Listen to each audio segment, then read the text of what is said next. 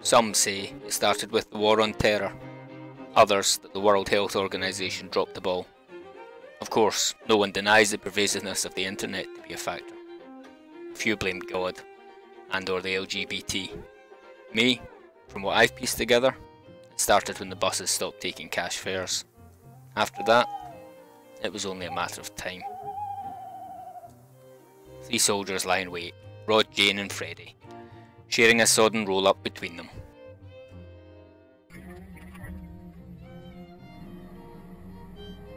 So, you're saying it was bad manners which led to 2-4? Not in so many words, but yeah. Well, that and, you know.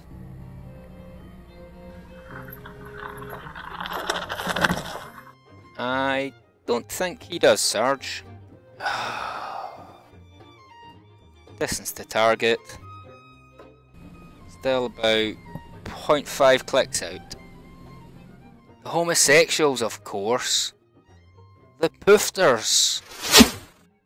The words die with him, an arrow in the chest. A heartbeat later, before they can react, Freddy and Jane are likewise dispatched.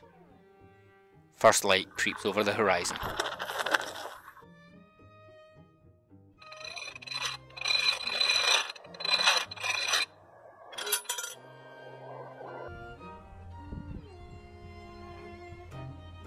And so we meet Tuvey and Spencer, an unlikely duo travelling south down the canal on trusty narrowboat Just Ducky.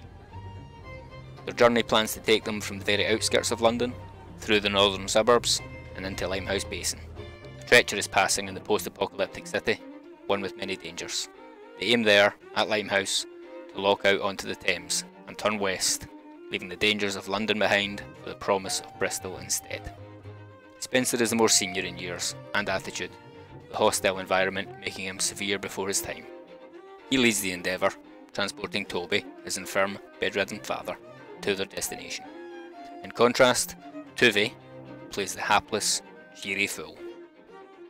Despite some challenges, the next few days go as well as perhaps can be expected. En route, Tuvey acquires a firearm with mismatched ammunition. He takes to fiddling with it as they cruise, a potential upgrade from his trusty bow and arrow.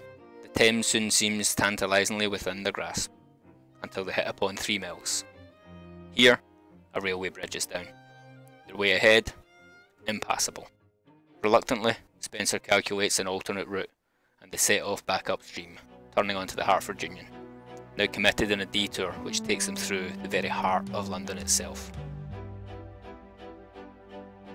They find their first obstacle quickly, the middle pound, dry as a bone. Tuvey rushes ahead up the towpath on his unicycle to flush some water through. Quite aware this would be the perfect spot for an ambush. He senses something watching. In an instant he turns, whizzing back towards Just Ducky. Crack! His head slams hard into a low clearance bridge. Only darkness follows. Regaining consciousness, Tuvey finds himself in a comfortable makeshift bed, apparently in a renovated train carriage. It transpires his watcher, Alex Jr., was a scouting member of a small clan currently claiming the nearby ruins of Hackney Wick Station as their home. Just as Spencer, Tuvey and Toby live their boat-based existence, these characters survive upon the railways. They turn out a friendly, if unconventional family, and offer up their hospitality. Spencer himself makes for something of an asset at the camp, and enjoys the new company. Tuvey, however, is initially confused by the group, and uncomfortable there. Apart from his head injury, he has a lingering distrust of his son, and no understanding of how the relationship of the married lesbian couple, Rosie and Jessica, works. Around the campfire one night, matriarch Alex tells a tale of when she was a toddler, pre-apocalypse, circa 2014. On special weekends she'd visit the Camden markets on a big white beam boat. She recounts the area as it was fondly, the nearby rail network, the pirate castle, the 3 big locks. Now though, 2083, a dangerous choke point. This is, quite simply, the only route left that Spencer is to continue towards his goal of Bristol. Before long, Spencer's itchy feet, Tuvey's full recuperation, and increased signs of nearby soldier activity bring it all to a head. Time to move on. That night, Spencer has a Camden lock nightmare, soldier ambush. He does not sleep well. Duly, morning comes, Just Ducky setting off. They make their way through Victoria Park onto the Regent's Canal. At the mouth of the Islington Tunnel, they halt for the night. Distracted momentarily in his planning, working away on a makeshift calendar, Spencer fails to realise their schedule now lands them attempting the passing on a Sunday. Camden. Just Ducky arrives with first light. Spencer pilots her up to the initial lock, unexpectedly chained and padlocked shut.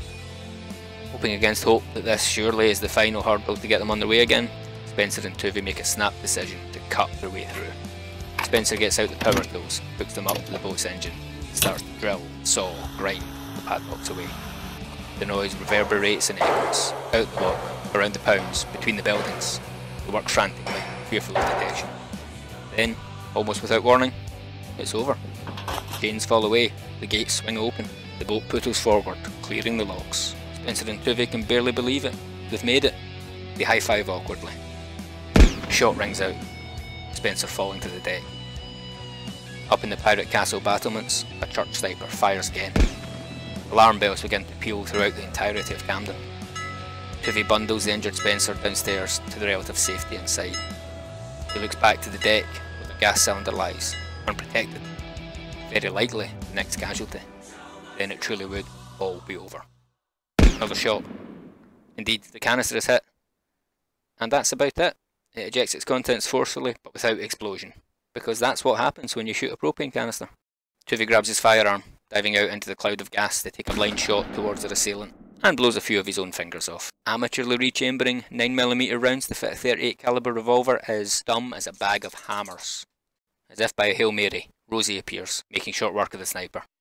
Tuvey takes the controls, powering Just Ducky away at top speed. But all is not well. Spencer quietly expires.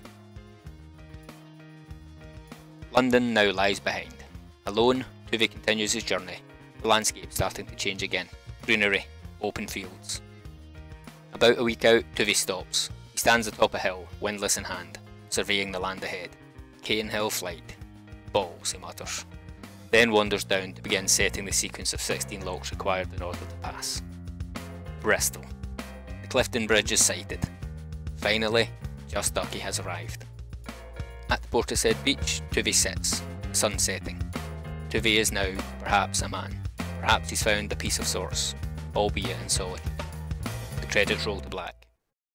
A helicopter spotlight blinds the prone Tuvey.